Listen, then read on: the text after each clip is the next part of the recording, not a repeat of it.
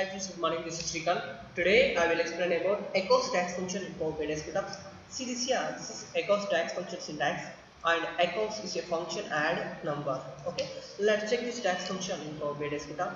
Now I am clicking new measure, and next I am typing Acos. Okay. Once you read this, returns the cosine or inverse cosine of a number. The cosine is the angle whose cosine is number. The returns the angle is given a radius in the range 0 to pi. Okay, let's check this function. Just enter.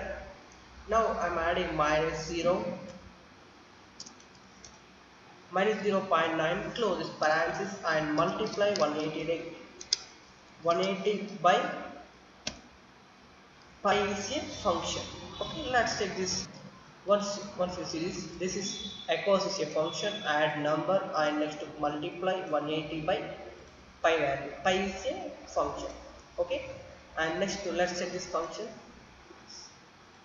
Okay, next to click new code and now showing 154.16. Okay, this is Acos tax function in Power BI desktop.